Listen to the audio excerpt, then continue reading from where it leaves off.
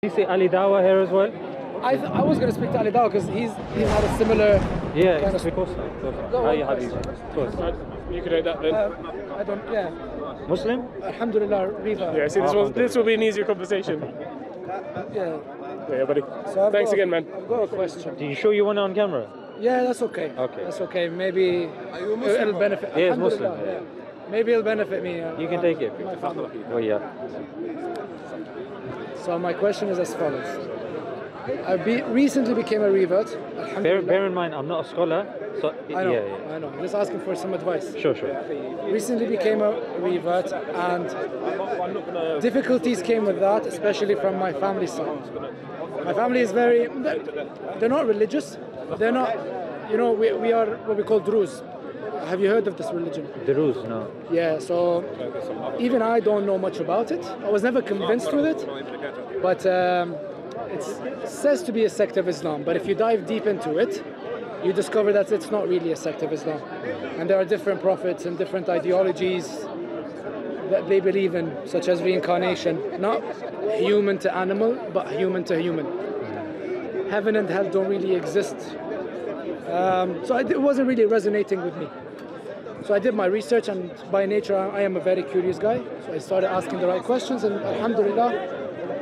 Just gonna move this here. Yeah, sorry, yeah. So alhamdulillah, I started practicing around 3 years ago. But I'm very close with my family. And recently, like maybe a year ago, they started seeing more of my Islamic practices. My salah, my siyam, me going to the mosque.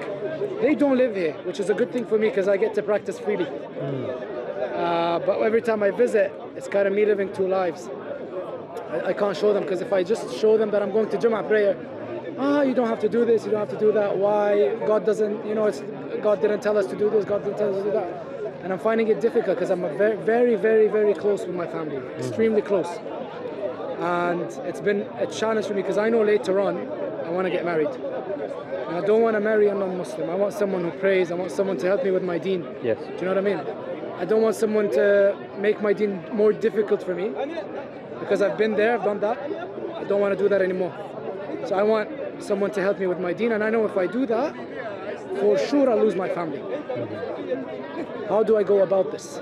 What do I do? The analogy that comes to mind, that even if you see a big rock and there's a drop of water that falls on the same place, and a drop of water, what is a drop of water? Very weak, puny. If it drops on the same place for a very long time, eventually there will be a hole, even in that rock, that will emerge from that very soft substance.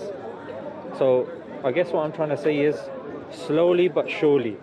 If, for example, I flick a little bit of water, it's not going to have an effect. A bucket of water, that's going to make you lose balance.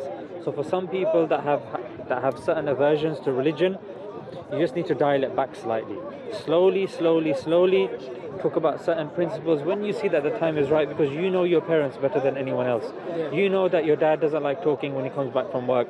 You like that on Saturdays he's very relaxed and he's open. Or when you go for eating, that's when he starts talking about all sorts of topics, and you can bring that topic in. People say mothers are more susceptible to kind of these sorts of conversations. Normally, when it comes to brothers, they say their mothers revert first, then the father. The father, normally the head of the family, he takes a bit longer. For some people, they have to pray in secret, and they have to kind of, like even Ali Dawah as well, he said he would have to pray in secret. Even now, his father's very unhappy with him, he swears at him and says this and says that. So there's certain things, bro, but the fundamental thing is always give them that respect, always give them that love. Always, yeah. And from that, I'm telling you, even somebody with the hardest of hearts, they will say, you know what, I'm seeing Islam in this person. I'm seeing the change that it's doing for that person. Like, that's, I would say the best Islam is the one that's implemented, and no matter how hard your heart is, you see someone practicing and changing because of Islam, that's the best dawah that can happen. Then they become receptive to you. Then they're like, why is it that you're like this? Why is it? Oh, it's because you know that principle in Islam, or it's in Islam but it's also in, so you notice that. Are they more receptive to certain principles when you mention a few faiths and you say, oh, it's a religious thing? Or are they okay now when you say certain things like Islamic things? take things step at a time, slowly, slowly. When you notice you tried something and there was a big resistance, dial it back, regroup, and try a different way. Have a strong support network though. Like if you've got fellow reverts or whatnot, have a WhatsApp group. Yeah. And then, have halakas are very important when people can kind of speak about their things like, yeah, bro, really struggling in this and that. And they say, you know what, keep at it. Bro, Ali Dawah, been in Dawah for so long. A lot of people know him, mashallah, does fantastic work. Till today, his father's still on his case, but not accepting Islam. And he tries, and hidayah at the end of the day, my bro, will come from Allah. And if it's meant to be, wallahi bro, even if you just sit and do absolutely nothing, they'll accept Islam, if Islam is meant for them. If it's not, then it won't. So don't feel it's that pressure, but don't take too much of a distance back as well. Take comfortable steps, like I said. Small drip feed when it comes to your mother or your father. See, with mothers we can have more frank conversations than say the father. And yeah. But it worries me because one day is gonna come, we never know, but the day is gonna come where Allah will take His amana. Yes. And they will have to pass away. Yes. So my worry is I want to be able to do something for my parents. Yes. After they pass away, but I know I can't do that. You can after they pass away. I can't do any ongoing deeds. Do you know what I mean? So what can I do to I know if God doesn't give them hidayah, it's going to be very hard for me to accept the fact that my parents are eventually going to hell, So that is very difficult, bro. And you merely, the way you've just articulated that to me, and even maybe the people that are watching, even if I had a really hard heart, that affects me as well. Yeah. So I refuse to accept that when the time's right, again, you don't know what that time is. You have to ask Allah for when that time is. You might even speak to your mother upon occasion, or your father, with such sentences and say, look, I have concern for you, I have worry for you. I don't know what's going to happen to me afterwards. Bro, sometimes that's all it is. We don't need fancy arguments, don't need fancy things. Sometimes it's just a heart-to-heart conversation. But before then, knowing what the opportune time is, that comes from dua. You make dua, you pray to Allah. I know Abdul Rahim Green, his father accepted Islam on his deathbed, and then he passed away. So, but there's also, I'm not sure if it's the Prophet's uncle ﷺ that did not accept Islam. Yeah, Abu Talib, he didn't. Yeah. And it's scary. Yeah, this is very, very scary. That's what I'm saying, bro. That I'm trying to hit it from different angles, like psychologically, sociologically. Like psychologically, it's like knowing when's the best time to speak to the person, hitting it from this angle, hitting it from that angle, rhetoric, how to speak, and waiting for positions. Like maybe your mom's really upset about something and say, look, inshallah, everything will be okay. Or that might be like one of the, not inshallah, things will be okay, but does she believe in God though? She does. My parents, that's the thing, my parents don't drink, they don't smoke, they believe in Allah. They just believe in the Prophet? I feel like they do, they just never tell me. Okay. I feel like they know that's the truth. Yes. But societally, they live in a societal kind of lifestyle, like not a religious life. Whatever the society is, whatever their surrounding is, they go with it. The other day they were going to Christmas, celebrating Christmas with their Christian friends. Yeah. And I was telling them, why are you going to celebrate Christmas? Yeah. And they go like, Rami, we accept all religions, and we do this and that, we don't discriminate. And then I told them, like, you accept all religions, but you can't accept who I am. It's just, it upsets me. But that's good though. That will have put a seed in their head thinking he's got a good point. But remember, you want it, and obviously it's very difficult to sympathize with such a situation. You're absolutely right. I don't claim to know how you're feeling, but all I'm saying is that the time will come from Allah. It won't come from me, it won't come from you. If it's written from them, it will come. But in order for you to survive till that time and be equipped for that time, constantly asking Allah, constantly looking for ways to kind of put that forward. Like that point that you made to your parents is fantastic. I refuse to believe that that's not going to have any impact on They them just get whatsoever. angry, you know. Whenever No, I but mention that's a point fine. and whenever I have a debate with them and I see them get angry, I just go like, you know what? But that's good. Forget it. But so the thing is, you've said something, then you just let them, and then you realize I went a bit too far. You change the subject. But when their mom's washing the dishes, dad's in that long drive, they're going to be thinking about what you said. I'm telling you, bro, they don't like to admit it because you're the son, they're the parents. They're supposed to know more than you. They're supposed to be in a position of, control and command. Suddenly, the one that we given birth to, the one that was in his nappies, he's telling us. Yeah, it's kind of like that. Yeah, as of well. course it is, bro. Because with parents, they see it like that. And they will never, some parents will not show it to you. That doesn't mean that they are not feeling it inside.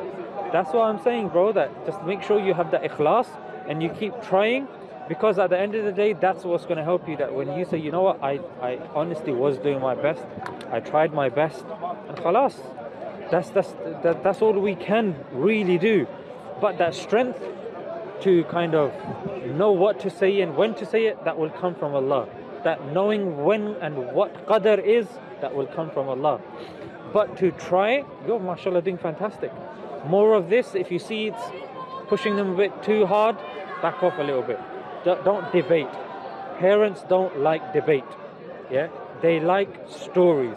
Stories is the best way to get through to somebody, that in a roundabout, in a soft way. That's why the Quran is filled with stories.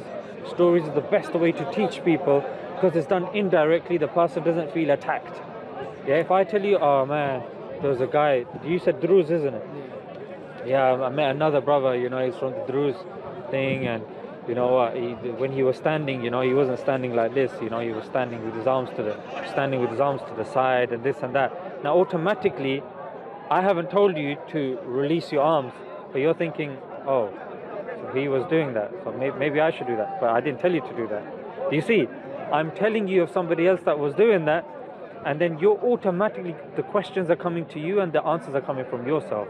That's why stories and waqiyas, which means stories of happenings of other people that it's happened to. Similar example. You can even, for example, say if I was in your situation, I'd say, Mom, just come from the mosque today. My friend's mum passed away, and he is absolutely in tears. Like he's just, she didn't accept Islam, and I don't know what to say to him. Like, what do you think I should say to her? And then whatever she says, there's no right or wrong answer. She can say, "I'll tell him. They can do what they want. This is wrong. This is this is that." Yeah, he was really sad, Mom. He was really sad. You're not saying right, this is wrong. You're just talking about emotion. It's a subjective experience you're talking about. So sometimes with debates, we're very hopped on to facts. Sometimes just reflecting a story and just emotion, or just a question. Mom, what do you think about this thing? Hear their thoughts. Interesting. And then you don't say anything. Well, what do you think? Oh, Mom, I disagree with this, obviously. It starts like that, You see. But then say, but obviously I don't want to make you upset. Yeah. So khalas. Yeah. I think, They respect that, bro. But slowly, bro. I'm telling you, slowly. My younger brother has accepted Islam because he Congratulations. Yeah, before when I used to do everything in secret, because I used to live in Dubai with my family. When I used to do everything in secret, my YouTube account is linked to our TV. And I used to search like Zakir Naik, and I used to search like surahs from the Quran and stuff like that. So he used to open the YouTube TV, and his friend, when he'd come over, his friend used to tell him, "Isn't that your brother's account?" Yeah. We go like, "Yeah," and his friend was a Muslim. So his friend encouraged him, and my brother also started, and alhamdulillah, now, slowly, my brother, I recently found out, he kept it away from us just like I kept it away from my family. Yes. And I told him, you should have told me, and we could have supported each other. I was going through this on my own. Yes. I was going through that pain on my own. Why didn't you tell me? Yes. Why didn't you make me feel like, you feel what I feel? Yeah. The Druze, which country primarily? Primarily Lebanon, Syria, Jordan, And Palestine. that's where your parents are from? My parents are Lebanese. My mom's Syrian, my dad's Lebanese. Interesting. Yeah. There is. I think I've done a bit of research. I think it's a sect of Shia. Okay. I'm not too sure. Don't call me on that. I'm not too sure. But I'm not really. It just didn't go into my mind. It didn't make sense to me. So I just tried to find the truth on my own. Alhamdulillah. And I Alhamdulillah. asked a lot, and yeah, Alhamdulillah. May Allah keep us steadfast. Alhamdulillah. Keep us on the right way. Because think about it, bro. If it came to just us supplicating and somebody accepts Islam, sometimes a person is not ready. Sometimes they need to go through certain things. Allah has a plan for all of us. Some people they need a few knocks in life for them to realize, you know what, let me listen to what my son is saying, let me listen to this. So many people they come back. Even in the park you see people more receptive. They're like, yeah, years ago I wasn't, today somebody accepted Islam today, and he said, yeah, just I've come to a point in my life that it's enough's enough, like this is the only way. So alhamdulillah, qadr, it's something that's decided by Allah. If I was to make dua and so, everybody would be Muslim in the park today.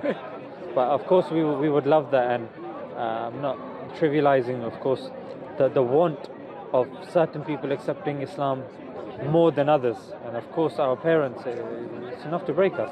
Of course it is. But the thing that deserves and the strongest connection that we have, bear in mind, sons, daughters, mothers, fathers, brothers, sisters, all transient. No relationship comes close to the relationship that we have with Allah subhanahu wa ta'ala. Yeah, I have to make a choice. I've come to terms with that. It's just so hard. It's difficult. Of course. And inshallah, when the time's right, the one who you have made the sacrifice for, inshallah, the time will come that they accept Islam. That's primary. Yeah, that's what we want. If Allah does not will it, then may Allah give us the strength to handle that decision. Yeah. And give us khair. Maybe, bro, something might happen.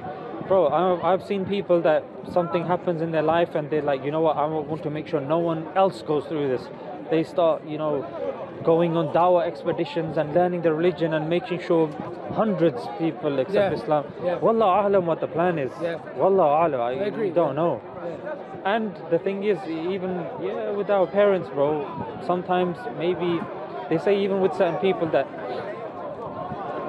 khair, that's another issue. That's with other people that Islam hasn't reached. But inshallah, a few of those words have helped, bro. Inshallah, I appreciate your time. No, Thank my you pleasure, so much brother. for your My patience pleasure. and time. My pleasure, and jazakallah for Thank you. waiting as well. Yeah, no, that's all right. That's all right. It's worth it. It's worth it, definitely. Alhamdulillah. When you see Ali Dawah here as well, I was going to speak to Ali Dawah because he's had a similar kind of story. Exactly. And maybe he could relate to what I'm going through, and maybe he could advise me on what to do and how to handle these situations better. Yes. But alhamdulillah, I got to see you, and inshallah we have benefited. And, Inshallah. I appreciate your time. Take care, brother. Assalamu alaikum. Salam.